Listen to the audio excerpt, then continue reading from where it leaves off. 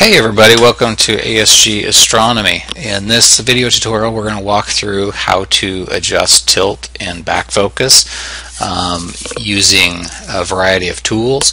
We're going to focus mainly on Nina and the new Hocus Focus system. I guess it's not really new, it's been out for over a year. But some of these tools have changed and I want to kind of do a revised video on how to adjust tilt. I've switched up my own methods and how I do it. I keep tweaking what I do because I like to just take images, and so I'm going to walk through kind of the quickest method I can to showing you how to adjust tilt. And we're going to take a look at ASTAP as well and some other tools. You may use this video for any other device. It would work equally as well. I'm going to focus it around our product, which is a photon cage. It is a four-corner tilt adjuster and back focus system that has four-corner tilting. But it could work. This video might be helpful if you're using other tools as well. Now, if you're new to the series, this is the third part. The first part was kind of an introduction to our photon cages and what we offer, so I don't want to cover that here. Part 2 is how to actually set up and install your camera. Let's say you purchased one of these, and how do you actually get it zeroed out? How do you get some basic measurements set up to begin with your device and then get it onto the scope. So that's part 2 video. I'm not going to cover that here either. I want this video mainly to just focus on how do you adjust tilt when you got an evening, you're ready to go out, you've got Nina set up, or you're going to start taking images. What's my process to do it? Right or wrong, it's been working really well for me, and so I thought I'd go ahead and share that. So let's go ahead and jump in here. First off, let's take a look at Nina itself. Hopefully you have this running. Maybe you're familiar with it. You're taking some basic images with it. In order to get Hocus Focus installed, there is under plugins. You can just go to available plugins, and these are all the different additional plugins that developers have created for Nina, and you can install Hocus Focus. George here is the creator of this. It's a really good tool. If you're not familiar with it, it's now probably one of the leading contenders for one of these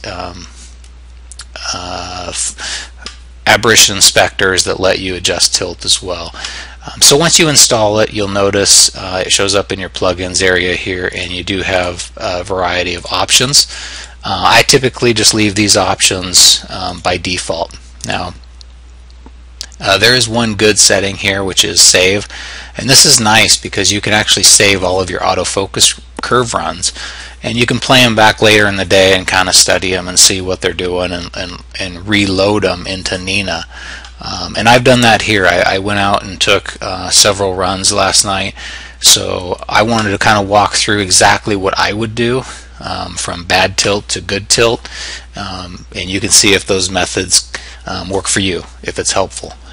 So this save feature is kind of nice. Just know if you do engage the save feature, the files are really huge, couple gigs worth, so it could eat up a hard drive, especially if you let it run all night and you do several autofocuses. You might want to make sure you turn that off. It's just kind of hidden in the plugin.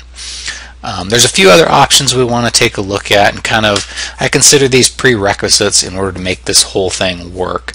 Again, you spend a lot of money on your images, or on your equipment. You spend a lot of money on software. You want the round stars in your system, and I've always kind of looked at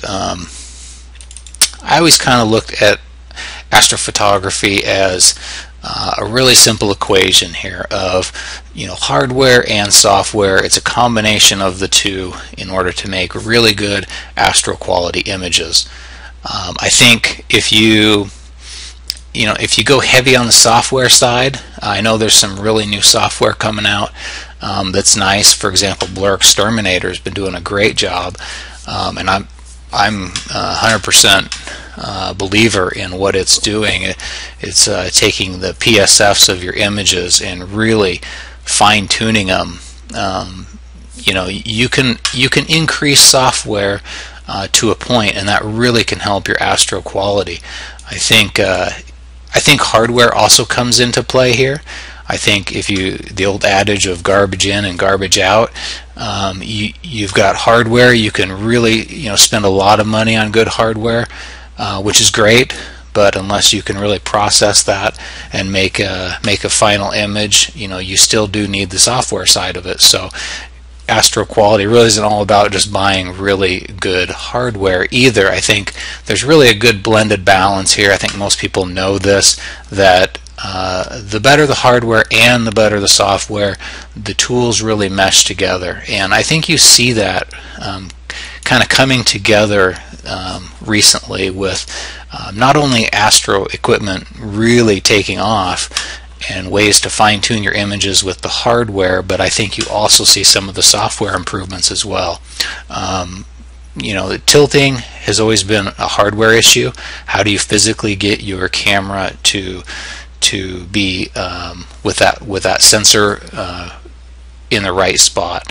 And with the tilt device, that's how you do that. It's very hardware oriented, but you know, you see software on the other side really taking advantage of some of its tools to try and correct it even further. And what I've been running into is not only are flat, good, tilt-free images great, but then running them through something like Blur Exterminator only enhances them even further. So I really think it's a good combination of what we're seeing happen. Now again, once you install this plugin, you'll see over here on your images, you will see Aberration Inspector show up here as a tab. Now if you don't see that tab, you can come up here to your top toolbar and you can turn that on and off. That way you can get the panel to show up. And before we dive into running a run, a couple more prerequisites in your options I think are important. First one is under your autofocus. You really should be able to get a good V-shaped autofocus curve. If you can't do that, there's no point in really running Hocus Focus at this point. So to get a good curve, you really need to set, for example, your offset steps. This is how many steps on each side of focus do you want. I set it at 4. You can try 3, but it's getting a little low. Sometimes you do 5. Over here you can set up how many exposures per point. I usually leave it at 1 just for speed, but you could bump that to 2 and it kind of does a repeat focus on the same point just to kind of make sure and verify the numbers are correct. That's a good feature to do maybe once you get into production and you really want to have perfect focus. This one up here, which is the autofocus step size, this one's the one I see most often incorrect for people. They really struggle getting a good autofocus curve and they don't set this up maybe appropriately. Now this depends on the hardware you have. If you run, for example, a Celestron eFocuser, those have about 1,000 steps per rotation. You know, that's the resolution of that motor. If you use a red ZWO eFocuser, they have a resolution that does 5,670 steps per turn. And so you're getting 5.5 times the resolution on one of those to make adjustments. Now they'll both do a great job, but you have to realize what it's doing is it takes more on a ZWO focuser to actually make a move of equal value over on your imaging and on your focusing curve. So you know, I run 300 to 350 on a red ZWO focuser before I can really get a good V-shaped curve, but I might bump that down to even, you know, 50 or 80 if I was using a Celestron focuser because they only have 1,000 steps per turn. And so it can really vary based on what equipment you're using, so be sure to check. And if you can't get a good e-focus curve, you might come in here and make sure you're running a high enough step count until you do. Okay. The other thing I like to set in here in my autofocus settings is the method at which we fit our curve, and I use parabolic curves. I know some people use trend lines, or they use trends and hyperbolics. I find parabolic works really good. I think Hocus Focus likes the parabolic system as well for fitting, but I'm not entirely sure on what it's using. But if you have trouble making a fit over in Hocus Focus, you might check this section and make sure you're on parabolic. Okay, so that's my first kind of prerequisite. I always check, make sure you've got your autofocuser set up, make sure you can run a good V-shaped curve, run a few of them, and then we can do the next step. The next thing I really focus on is, I see people doing correctly, is the star field. If I look at, let's say, North American Nebula, we're going to be looking at a part of the Milky Way. You want to make sure you're not taking an image of any nebula, any star clusters. You want a really flat field of stars, and this is a good example of what not to take. You've got too much activity going on here. It's better to move off to a section where you have just stars in a field. Okay, and the Milky Way is the best. Try to avoid looking out into galaxy season, because there's just usually not enough stars in the field to get really good measurements. We want a field with thousands of stars in there. So I might look at a region like this away from that. I try to avoid these wispy nebula regions like this. I try to not put a bright star in one corner. So you kind of have to hunt around in the Milky Way where you're at and what might fit best for you. Okay, so that's kind of my second prerequisite. Good star fields, good autofocus curves, and then we can go ahead and start running some saved images. Now, let me load up a couple. Let me try this first one and see what it looks like. Again, I took a couple runs last night from start to finish. It took me about 4 adjustments and it got dialed in. And this is a good example here. This one, you can see my curves when you run this are going to show you each corner, and as well as your center focus. And we can see the curves don't line up. What we want them to do is all lay on this center line. And so we know that basically the image is in focus at the same point, whether it's left, top left, bottom right. We want these focusers to be at the same spot. And you can see it gives me the focus of each corner in different areas, and I can even click on these and it will show me that's top right, that's bottom right, that's top left, and that's bottom left. So what we really have here is basically a left to right image. It's completely tilted, and you can see that here in some of this data. Now, before we jump into really going through the data, we want to make sure we have this all set up and understand what tilt is. Again, this is a good star field, for example. There's no nebula, there's no star cluster right in the middle, just flat stars going on. And if we zoom in, so if you're kind of wondering, do you have tilt, take a look at the corners of your images, and if you see these little kind of pieces of rice, they're not round circles, they're elongated stars. They're shooting off in kind of a circular pattern around my image. Okay, over here they look like they're shooting in or cometing. You know, you'll hear these called all different kinds of things, from eggs to something else. This is going to be pretty indicative of tilt and back focus issues, especially if you're getting a good focusing curve on the thing. So what we want to do is get rid of that. And like I said, you spend thousands of dollars on this equipment. You know, this is the kind of stuff you want to get rid of. Obviously, stars shouldn't be like little pieces of rice in here. So that's what we're going to focus on with this tool. Now we come over here to this aberration inspector,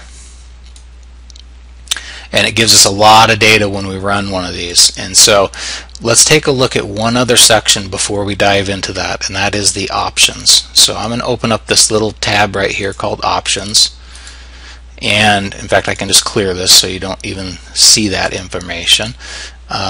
This is going to set up, I can basically override my autofocus settings that we just discussed in the options panel. I can set up maybe 5 focuser steps, or I could set up 335 for my step size. I know my focus curves are good, so I'm just going to leave all of these at default. Okay. The one thing people ask is, what is the focuser step size and how do you calculate this? And this is going to be calculated per telescope. And so you need to know 2 things. You need to know what your focuser has per turn in terms of steps, and you need to know on your scope, on the actual focuser, how many millimeters does it move per turn. And so you can contact your scope manufacturer. For example, I contacted Celestron, and for a RASA 11, 1 full turn of the focuser knob is 1 millimeter. That's the thread pitch for the focuser. I think, and don't quote me on this, but I think this Celestron, Edge, HD, the SCTs are 0.75 millimeter threads, whereas the RASAs are 1 millimeter. If you have a refractor, you can actually put calipers on it, and you can actually test and just move your focuser knob 1 full turn and see how far your system moves if you can grab that measurement. If you can't, that's fine. You can always just put in 1 here, and that's fine to do as well. But if you do want the accurate measurements here in microns, you need to figure this out. And so if I take my RASA, let's open a calculator here real quick. I'll show you how to calculate it. My RASA is 1 millimeter per turn, and I use a ZWO focuser. I just divide that by 5,670. That's how many steps are in 1 turn of my focuser, and I get a value of 0.17 microns. Okay. Now, if I use, let's say, an SCT, which is 0.75 millimeters per revolution on my focuser, then let's say I'm using a Celestron focuser. It's 1,000, so I'll divide this by 1,000. Okay, and I basically get 0.75 microns per turn. And so my focuser step size is going to show me how many microns that adjustment is. Now, just to put this into perspective, a piece of paper is about 100 microns thick. A human blood cell is about 35 microns. And we're going to be adjusting down to like 5-10 microns. So these adjustments are very sensitive. And I get asked all the time, what if I rotate my camera? Will I have to retilt? Yeah. If you pull your camera off and put it back on, you're going to have to redo tilt, or at least check it and probably tweak it just a little bit so it's right. If you're at this level, you're going to be looking at sensitivity levels that are very picky.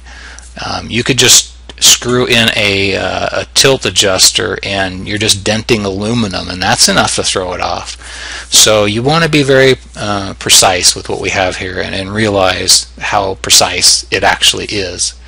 I know my focuser step size is 0.17. This is for a RASA 11 with a red ZWO focuser. Okay. And that's a good, just so people understand what that's doing. That is here in our extra options. So I'm going to go ahead and load that focuser up. Again, I've saved these using that save feature. And when you run it, it does a focus curve. Let's jump back on here, and you can see each corner where it's at in that focus. Okay, and I can see that this is actually 2 of my curves, 2 of my corners are actually in line with each other, and this side 2 are in line with each other as well. And we determined that by looking down here, and it shows us this visualization of it. And sure enough, it shows us that it's just kind of rocked left to right. Now, this gives us really good information here. This shows us the focuser position that's actually on my electronic focuser. This shows me how many adjustment steps it would take to get to the right focus. This breaks it down from the hardware level to what am I actually having on my scope in terms of microns. So this section will only correlate really well if you have your focus or step size in there. Now you don't have to.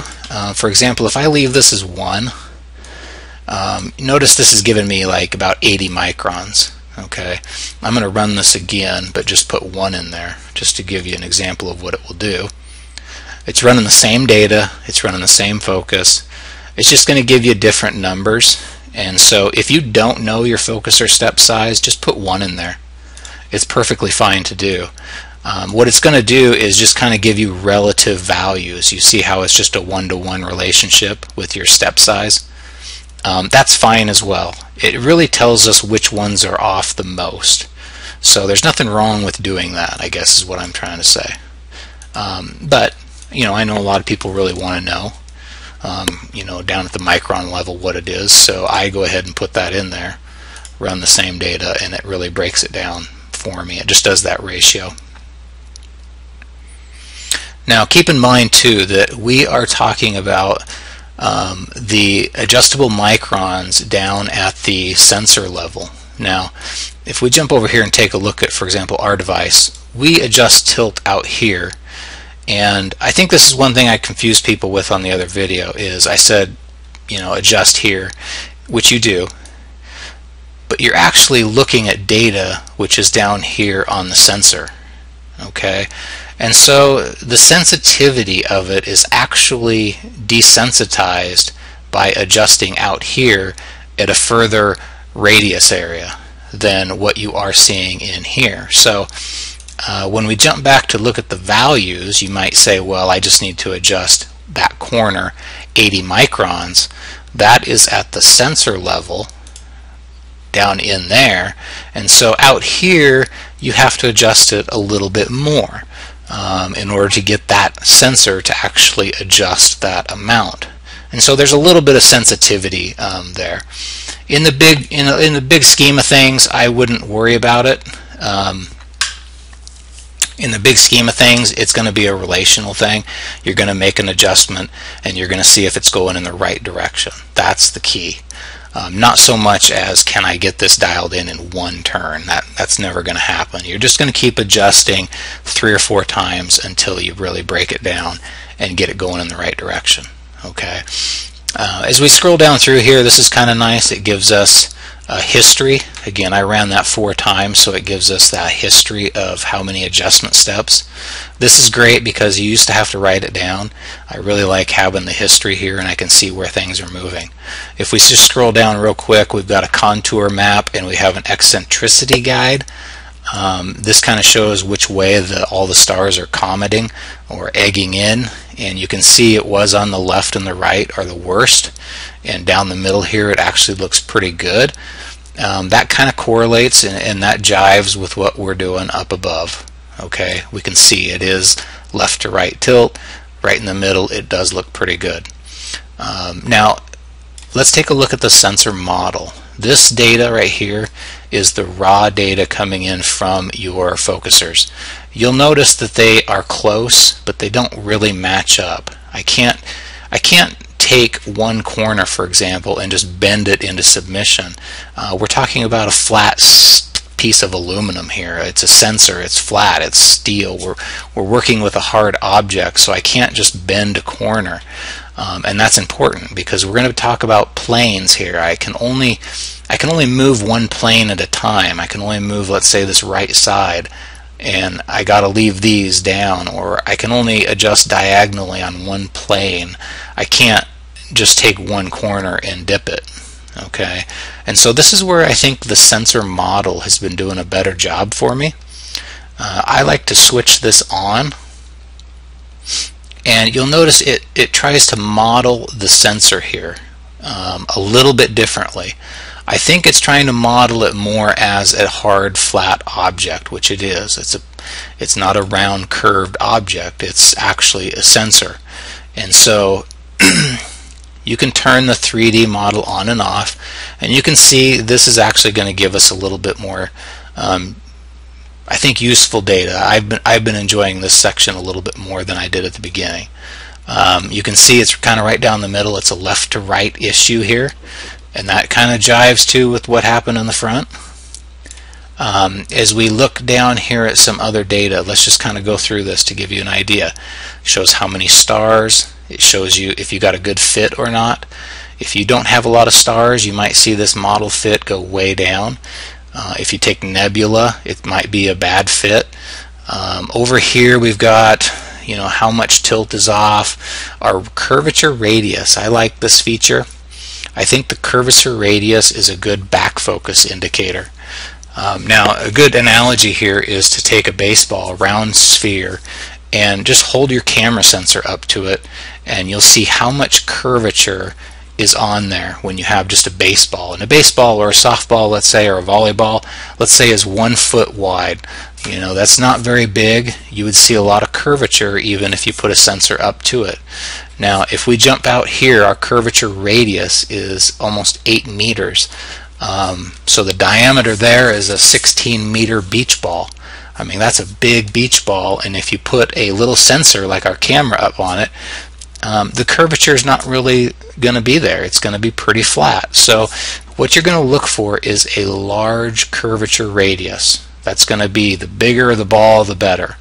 And I like to shoot for 5 meter or 5,000 millimeters up to 10,000. 8,000 like this is good. It's a big, huge surface.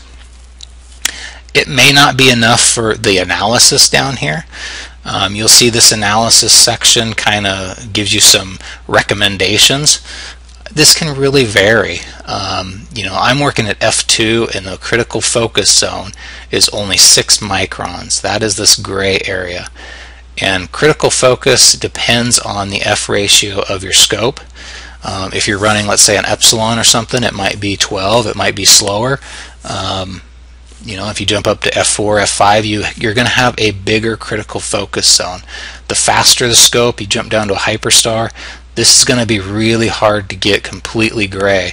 And you may never reach these check marks. And so I don't really focus on those. I just want to show them to you so you kind of understand what it's doing.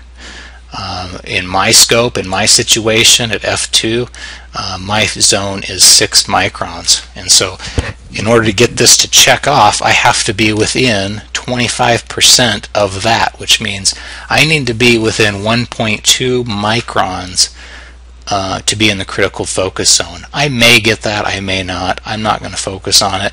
We're just interested in getting really good stars, but that's what the data is going to show you right there. Now, this is the area I like to focus on. This is really kind of the core area for me at this point where I'm looking. I have the sensor model on after I run one, and I come down here to the actual tilt adjustments, and you'll notice, you'll notice that the adjustments are going to kind of mirror themselves.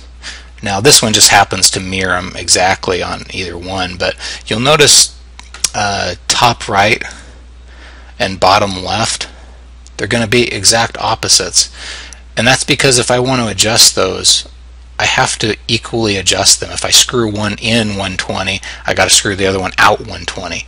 That's just how leveling a hard steel plate is going to work.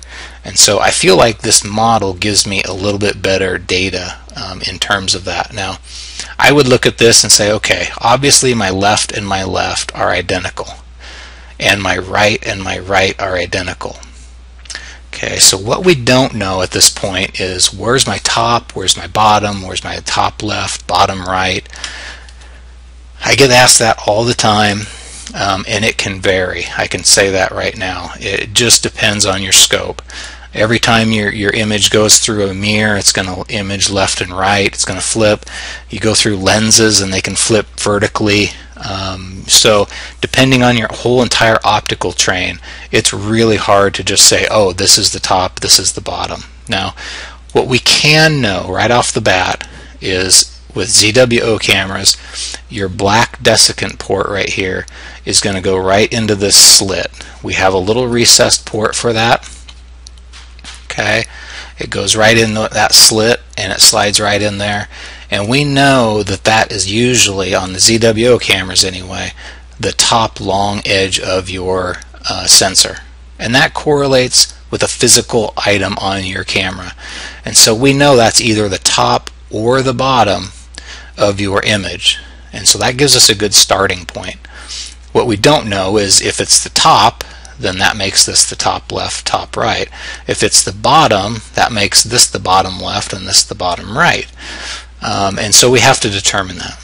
Okay, and it really depends on which way the images are flipping going through your optics. So for me to give a good answer, it just depends. So let's start there. We know the long edge is either top or bottom. Okay. And that would correlate with these two long edges here, either top or bottom.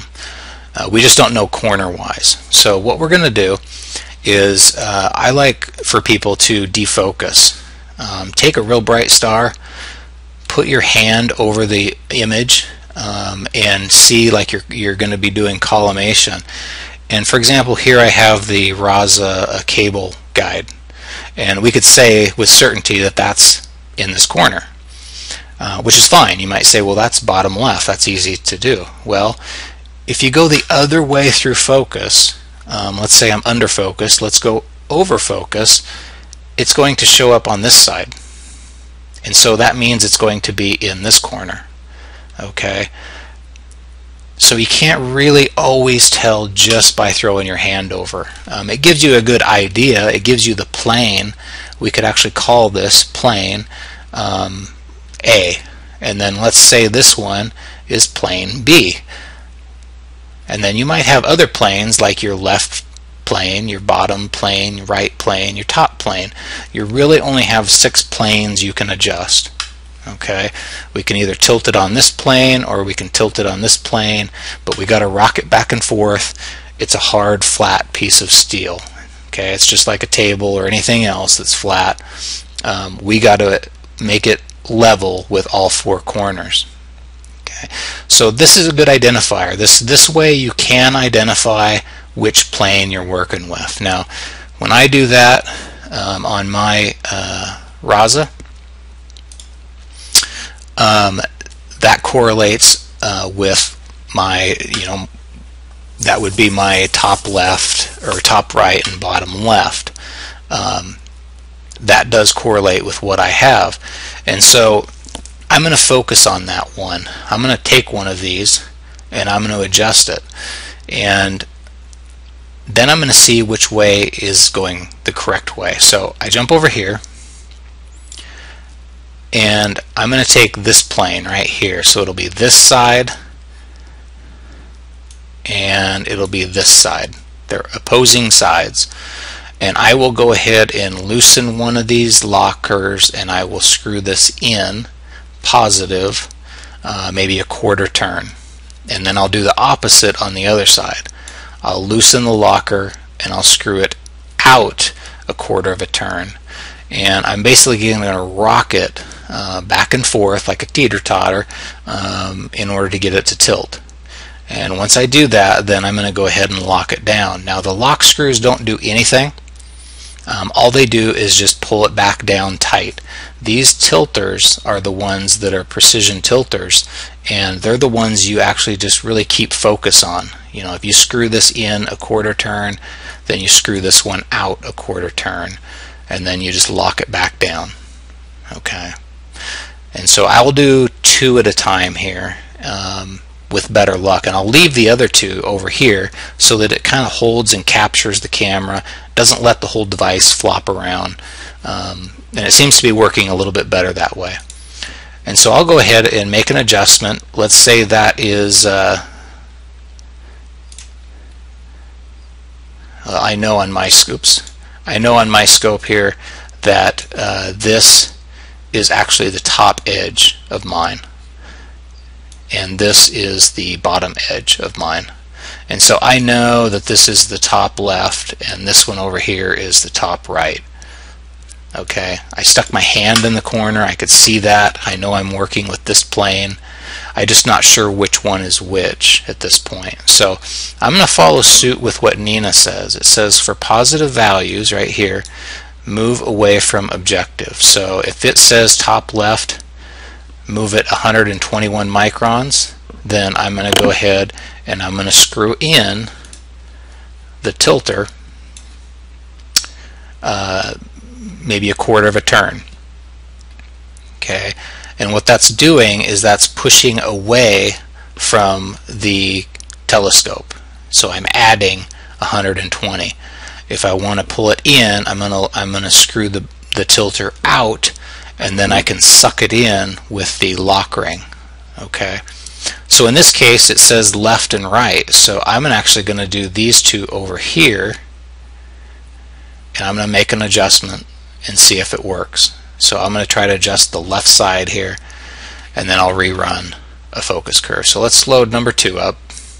I know it's kind of confusing, and that's why I'm hoping it'll make a little more sense as I go through and do a few more. So it's starting to load a focus curve here, and what I like to do is I like to turn the sensor model off, and that shows me my curves. And you can see by doing that, these curves got closer together. That's what I needed. I needed to know if I was going in the right direction or not. And if I turn the sensor model back on, you can see obviously my image isn't centered. But if I come down here and look at the values, they went from 700 down considerably. Okay, I'm down to almost 200. What I'm saying here is I went the right way, and that's what we're looking for. If I look at my history, I can see that. I can see that top left went from 700 down to 230, and this one went from negative 715 to negative 230. So I'm getting closer to 0 on these, and that means I'm going the right way. That means I'm on the right side. That means I'm on the right plane. I'm on the right area. I now know this is my top left and this is my top right. Okay, I know this isn't my top left over here because it would have been opposite. I pushed this one out a positive value and it actually went the right way, and that means I've gone now correctly. So now I should have identified top left, top right, bottom left, and bottom right. That's going to be the first thing you have to do, is really identify what is it you're working on. Okay, you identify the plane, but then you got to do the adjustment to actually see which way is correct and which way isn't. That's the only way I've really found now that you can do it. Okay, so now we know we're going the right way. I take a look at my adjustments, and what I like to do is I like to tackle the worst corners or the worst plane first. And in this case, it's top left, bottom right. They are 39 microns off, and the top right is only 32 microns off. So I'm going to tackle just the top left and bottom right. Okay, so I do that, and I rerun another curve. So let's jump on curve number 3 here. And while that runs, again, I like to turn off the sensor model, and I like to see my curves come in, and I like to see if it calculates and gets them a little bit better. And you should start to see an improvement. They should start to align up with each other. Okay, and again, this page is going to show you the raw data, but it's not going to be something you can just start tweaking off of as easily as maybe the sensor model. I like the sensor model. Now you can see our image is now pulled down a little bit more towards the center, but we're off a little bit on this left side. And again, I like to just come down here and I like to look at my sensor model tilt areas, and you can see I now went from 230 steps, which is right here, my steps, down to about 48. So I'm still going in the right direction. Same with the other side, bottom right. I went from minus 230 to minus 48, so I'm getting there. You'll notice the top right, bottom left have now flipped. It's gone a little bit in the opposite direction, but they're getting close. These adjustment steps also just correlate here to my microns based on my situation and my scope. So I look at these microns and I'm like, okay, I'm getting down into the micron level for the sensor, it shows me now real clearly that my top left and my bottom right is the problem area, and my top left needs to go plus 8.3, and my other one, my bottom right, needs to come up. If you look at it visually here, this corner needs to come up and this corner needs to go down. I'm not going to touch these other two. I'm only going to work on one plane at a time, and I pick the worst one, and that's what I work on. And so I'm going to do top left, bottom right, and again on my device, top left and bottom right. This slit is correlating with the bottom of this image on this optical system. Okay, and I now know this is bottom right and this is top left, and I need to go 8 microns and I need to go minus 8 microns. So all I would do is just undo the 2 lockers, very small amount because we're talking 8 microns. I wouldn't even take tension off them hardly, just give them a squeak. And if this is a plus, then I would go ahead and just screw it in just 1/16, if even that.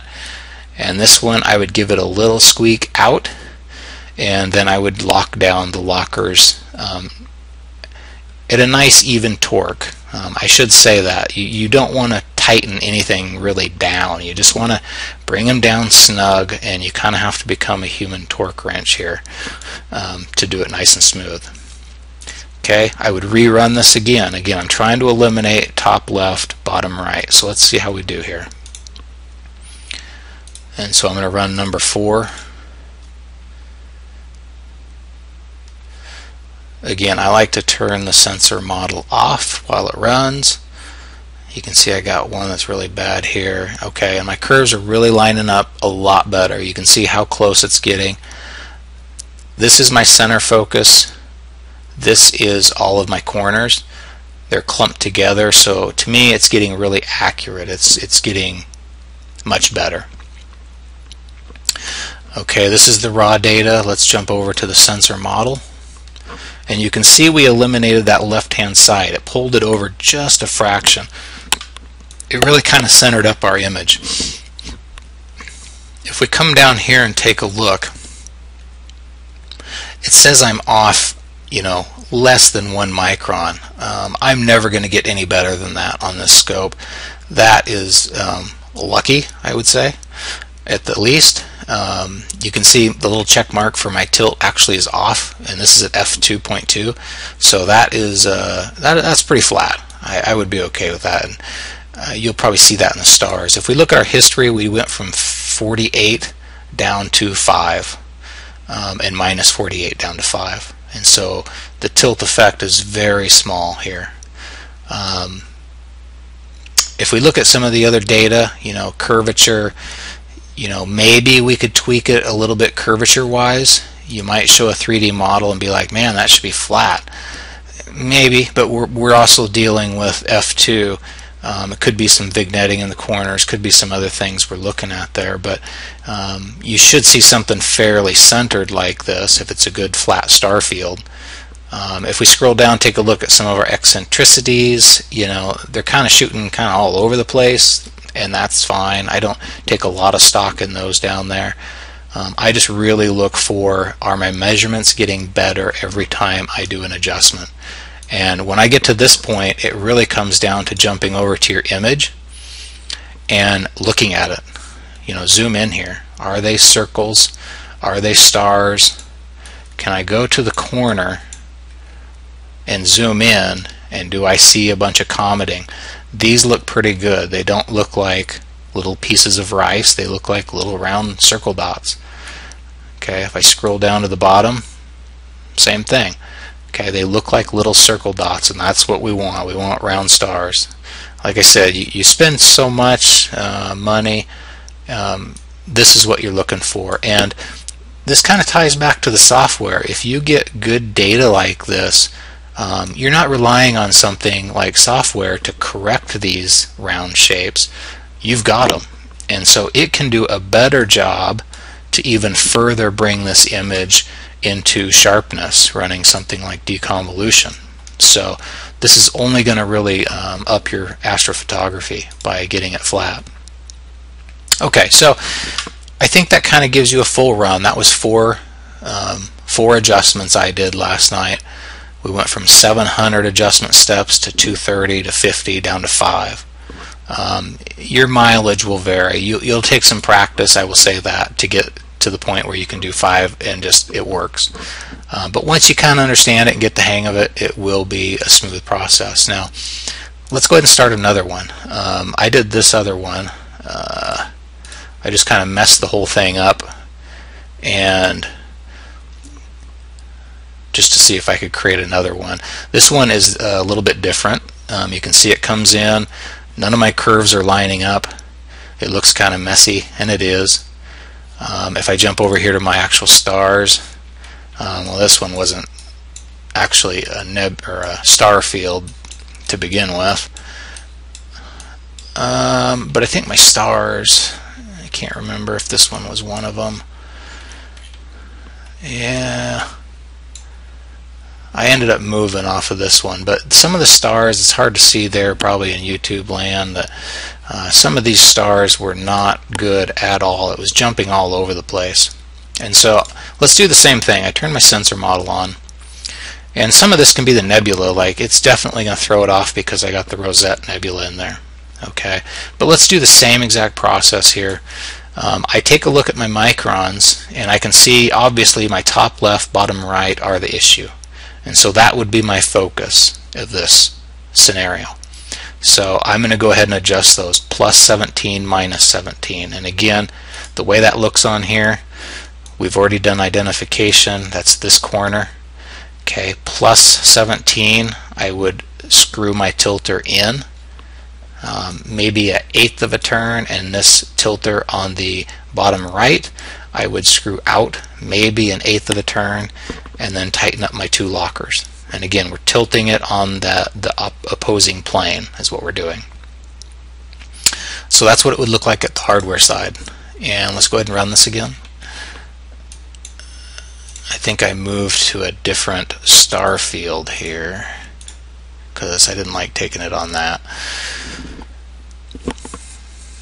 I'll turn my sensor model off just to see where my curves are, and you can see now my curves lined up really close to each other, but they're a little to the right on my image or on my curve here. So I'm going to turn the sensor model on. We can see that here. It's just a little bit off to the side, and I want to see that what I did eliminated the problem, and it did. You can see top left and bottom right went from well, basically 100 steps down to 5. Okay, now this is the step size right here. It's not doing the microns down here in the history, but you can see I basically went from 100 down to 5 on each of those. I didn't touch these two, and you can see that's pretty accurate. It didn't really change much on the top right, bottom left. It's kind of nice too, you can click on these and you can see what you went from there to there. Okay, so I actually may have overcorrected it just slightly. If you look at this one, this is the top left, and we were off 100 steps, 17 microns for me, and when we adjusted it, it dropped down under, and now it's just a hair too far away, just a hair. And you can see the same thing happen on the other side. But these others didn't change much, and that's because I didn't focus on them. So that's what I like to do. I like to focus on one plane at a time, whether it's left and left, right and right, or top left, bottom right, or top right, bottom left, or just top top and bottom bottom. You know, you got 6 combinations there. Now this would be my third adjustment. I would look at this and say, okay, my next problem area now is top right, bottom left. And when we look at my device, that is this one and this one. I know the slit is the bottom of my image, and I know this is the top right, this is the bottom left. So I'm talking 7 microns, so I might give this just a little squeak in and a little squeak out, and then tighten up my lockers, or leave my lockers, halfway semi-tight. Again, you'll experiment with your hardware to see how much. And now I'm going to focus on these two and just adjust them. Let's go ahead and load another one. I think I did just 3 on this one. Again, I like to turn off the sensor model just so I can see all the curves come in. And you can see, okay, yeah, this one really lined up. This adjustment was minor, but it just pulled it right back into my center focus. And if I scroll in, notice how well everything is in focus right here. Okay, that's a pretty tight group. And so let's take a look at our sensor model, and sure enough, we centered this up just a hair more. It got a little more gray, which means we're in the critical focus zone, which is great. And if we come down here and look, we're off just a couple of microns. We definitely improved in that, so I'm pretty happy with that. Okay, the last thing we look at is the actual image itself. Here is my image. The seeing wasn't great, but I will turn on the aberration inspector by using this little 9-quadrant grid here, and you can look at these stars and see how flat those are. Those are round, and this is at f2, and that's a full frame 6200 camera. So I'm pretty pleased with that. I think I can zoom around anywhere on this image. Oops. And I don't see commenting of any kind. In fact, I wouldn't even really tell where I was on the image. I couldn't tell if I was in the center or the left or the right. That is about as good as it will get. And so that's how you do it. That's how you adjust tilt with Hocus Focus. I'm hoping that clears up a few things with how to use aberration inspector. Good star field, that's one critical thing. Good focus curves, that's another thing. And then I battle with the sensor model is what I do. I turn the sensor model on, and I do like to use these adjusted microns, and I just tackle one plane at a time. And I like to use the history here to see if I'm going in the right direction or the wrong direction. And from there you can pretty much dial it in nice and systematically. Just to give you an idea, let's jump over here real quick.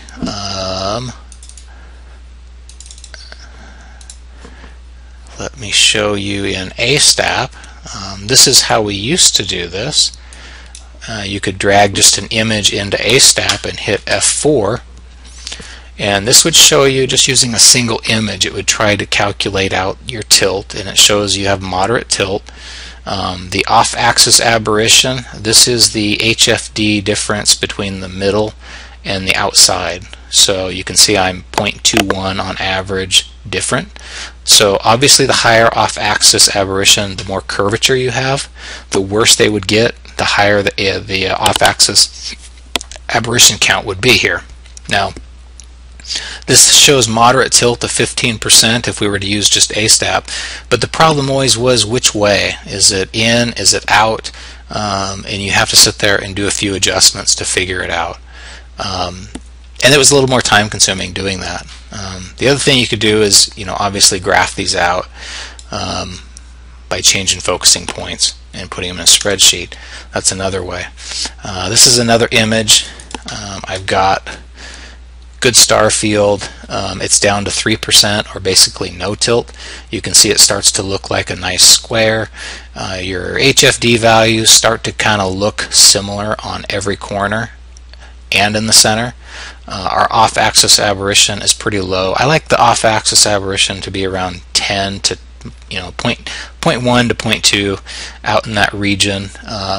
I don't like it to be too far off, and if it is, that means you may need to adjust your back focus in and out because you've got a lot of curvature.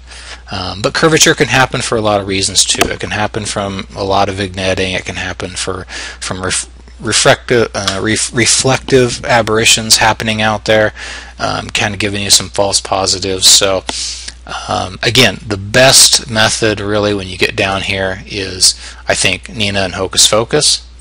I think your final inspection is always going to be your image, and you know, so you get it as close as you can and start taking some images. I don't like to fiddle with this kind of stuff either, so I like to be able to do it usually within 15 minutes or 20 minutes and start taking the images at that point. So I know this is a long video. I'm hoping to be kind of elaborate on it and elaborate in some of the areas that I think I missed before. I've got a lot of questions. I'm hoping I covered them with everybody as accurately as I can.